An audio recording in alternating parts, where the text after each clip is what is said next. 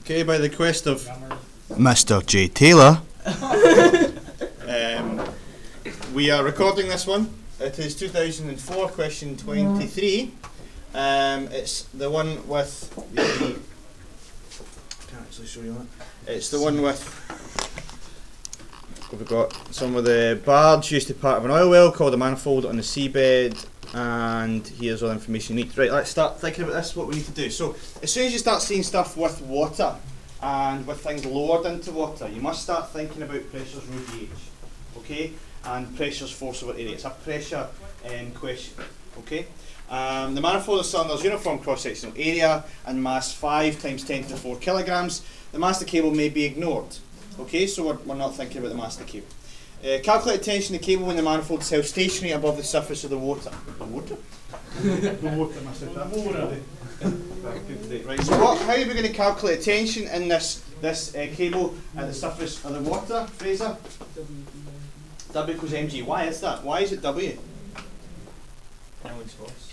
Downwards force, yep. But why is W equal to the tension? Ross? Because the mass of the object is what's pulled in. Yep, but there's a very kind of simple rule that we talk about. It's one of 3 rules. This is the first one of these rules. It's not going anywhere, forces are balanced. Forces are balanced. The object remains stationary or moves in a straight line at a constant speed unless that's done by unbalanced force. This object is stationary, therefore the forces are balanced. The forces that are balanced are the tension in the rope and the weight of the object. And the weight of the object will just be mg. Okay, so just get mg for that. I'll show you solutions in a second. It's only worth 1 mark. It's really a kind of standard grade question, really. The manifold is lowered into the water, then held stationary just below the surface as shown. So it's below the surface of the water this time. Does the weight of the object change now it's below the surface, James? Yeah. So when you go under the water, you get lighter. You do? Okay, so when you go under the water, does your mass become less? No. But you get lighter. How you tell me? Right. Who else agrees with that? It's technically true. Is it? Sort of, yeah. It's Mass stays the like same, but what? Sort of, yeah. Well, it's a toe. He's kind of right. It's kind of right. Well, you don't get lighter. No, you don't. Your weight stays the same. Yeah, but mass stays, no, but weight, mass. Does gravitational constant change? Gravitational constant? Does that change? Oh, no. Gravitational constant does not change, and weight is mass times the gravitational constant. So your mass doesn't change, the constant doesn't change, so your weight doesn't change. Your weight doesn't change, even though I'm not doing the Macarena. Okay, right. So your weight's not changing. You're under the water. Your weight's not changing. Although you might feel lighter, your weight is not changing. Something is opposing your weight to make you feel lighter. And what is opposing your weight to make you feel lighter, Don? Upthrust, good. When you're standing above the water, you don't feel upthrust. Okay, when you go under the water, you've got this property of water known as upthrust, which is supporting some of your weight. So your weight doesn't change, it's just being supported by the upthrust of the water. Okay, so now we have this idea of the upthrust and the tension in the rope, and we still have the weight of the object. So on this diagram, so you draw a little box, and in that box I want to see some forces written on this. You're going to have the weight of the object. So down the way you're going to have weight. Okay? You're always going to have weight. Just about in every single mechanics problem you're going to do, you're going to have weight acting down. Okay? Then we have a tension acting up. So T, tension, is going to be up the way because it's still getting pulled up via this tension in this rope here. That's still going to be tension. But you feel a bit lighter, so something has to balance out that weight, so you're also going to have upthrust,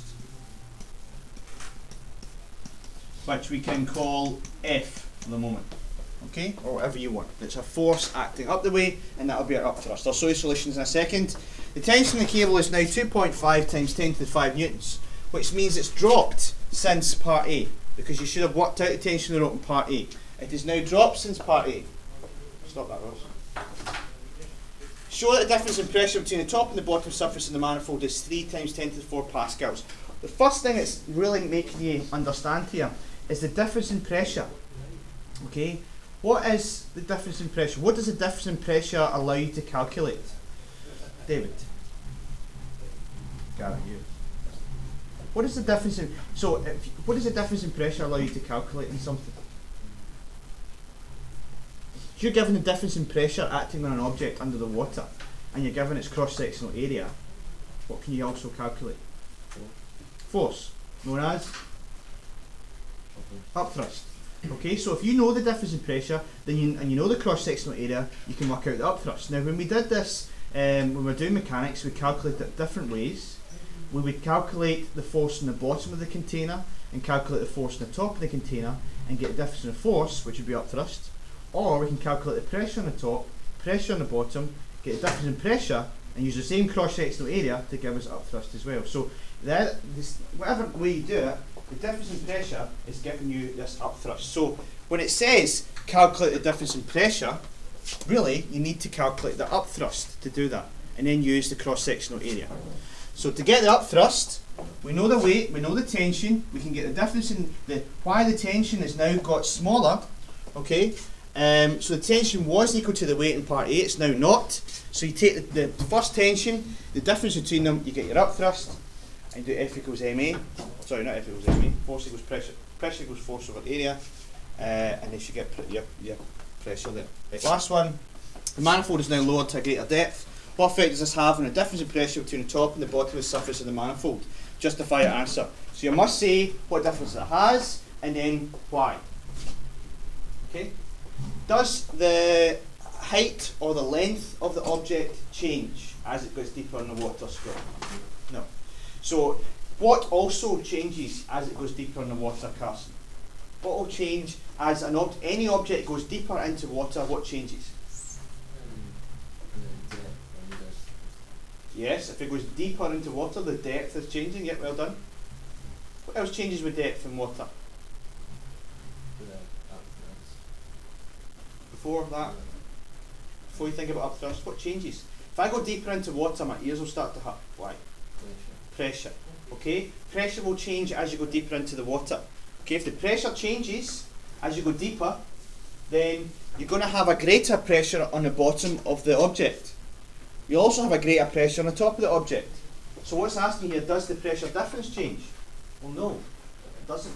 Because the actual pressure has increased the same as it gets deeper in the water. Okay, so it's 2004. Let's quickly have a look at these solutions.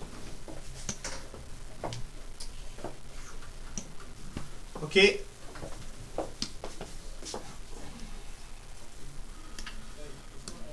So here we have the first bit. The tension equals the weight.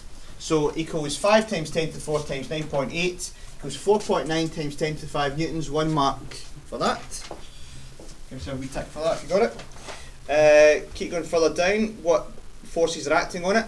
So tension up, buoyancy force, or upthrust up, weight is down. You could have pull of gravity down, force of gravity. I do not want you to write that because I don't think it is force of gravity, but SQA seem to disagree with me. What? Gravity is not a force. Gravitational force. I allow gravitational force because it's the force caused by gravity, but gravity itself is not a force. It is a constant. Right. So that one, that's the diagram I'm looking for. That's 2 marks for that. You'll get all 3 labels gives you 2 marks, and you take 1 off for each incorrect or missing label. Let's go down a bit more. Upthrust equals weight minus tension. Your upthrust should equal 2.4 times 10 to the 5 newtons. So you get half mark for doing a subtraction, half mark for getting the answer. And then pressure's force over area. Plug your numbers in, get the answer, get the units, and you should have should get your pressure there of your pressure. It's over another box. It's over another box. 3 times 10 to the 4 pascals. You've It's got. over another box.